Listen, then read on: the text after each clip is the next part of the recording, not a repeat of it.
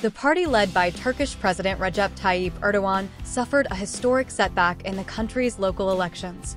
According to the mentioned preliminary results, the Justice and Development Party led by Erdogan fell behind the main opposition People's Republican Party in the March 31st municipal elections for the first time in history.